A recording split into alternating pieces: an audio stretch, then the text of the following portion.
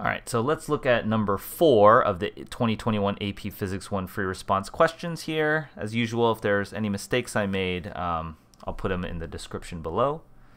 So a cylinder of mass m0 is placed at the top of an incline of length L0 and a height of h0 as shown above and released from rest. The cylinder rolls without slipping down the incline and then continues rolling along a horizontal surface. On the grid below, sketch a graph that represents the total kinetic energy of the cylinder as a function of distance traveled as it rolls down the incline and continues to roll across the horizontal surface. Okay. So it's gonna so basically, if I look at the relationship, basically we're gonna have potential energy. It's gonna get converted into kinetic energy, and you want it as a function of the distance traveled. Now he gets faster and faster as he goes in distance traveled. So we got to think about what the shape of the relationship is. So basically, he's gonna gain kinetic energy as he goes down here. Do they want the total kinetic energy? That means the rolling and the translational kinetic energy. Now, hopefully it makes sense that once you're at L0, you're going to move at a constant speed because you're no longer going to gain energy. So we're going to cap out at some value here and just stay that way that whole time. So that's worth a point to just make sure you at least recognize that part. This part's a little bit trickier. So what I'm going to try to do is attempt to calculate how the kinetic energy might look as a function of distance traveled.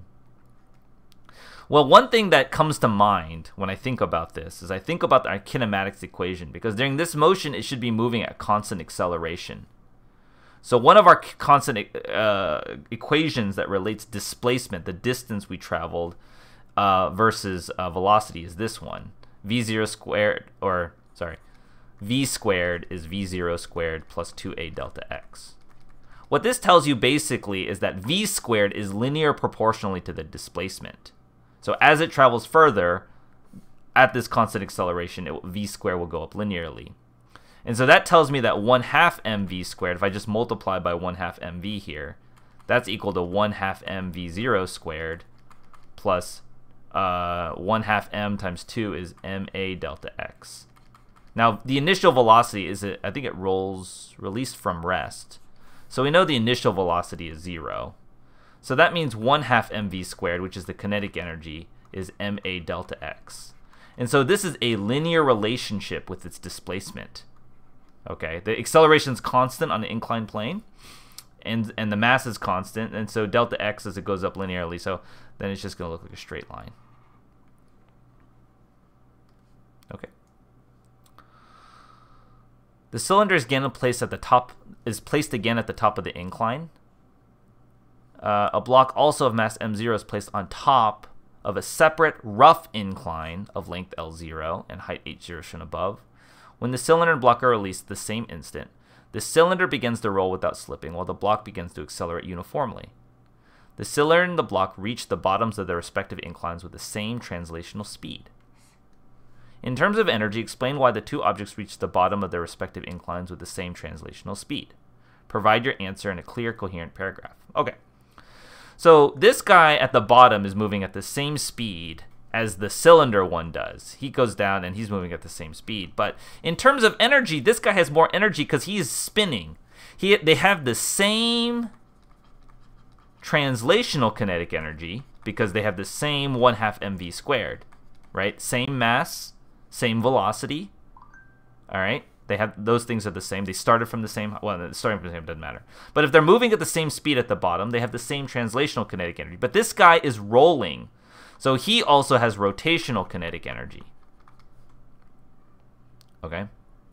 So so how does this guy have more energy? Well, this is a rough incline. So they start with the same mechanical energy. They both start with mgh0. Right, or m0gh0. They start with the same mechanical the energy, but they end with different energies. Now, for the one that's rolling without spinning, rolling without slipping, he didn't lose any energy. He conserved his energy the entire time, whereas the block had work done it by the outside by friction. So the friction slowed down the block enough. Or in other words, in terms of energy, did work on the block to reduce its energy. So In terms of how I would write this, I'm not going to handwrite this because this is a paragraph one, so I'm going to just type it. It's a little bit faster. I would say both blocks start with the same potential energy. Gravitational potential energy. Gravitational potential energy. Or both, what is it? It's both the block and the cylinder.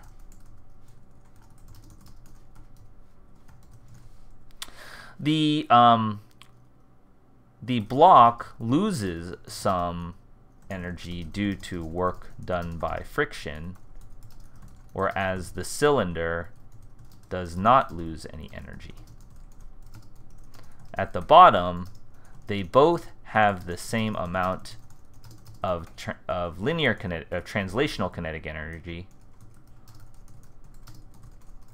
but the cylinder has rotational energy, rotational kinetic energy. The rotational kinetic energy of the cylinder is equal to the work done by friction on the block. Basically, we would say that whatever difference in energy here between these two scenarios must be due to the work done by friction that reduced the energy on that block. Okay, and so that's it. That's how I would work energy. I think I explained everything that I would put in to a paragraph there.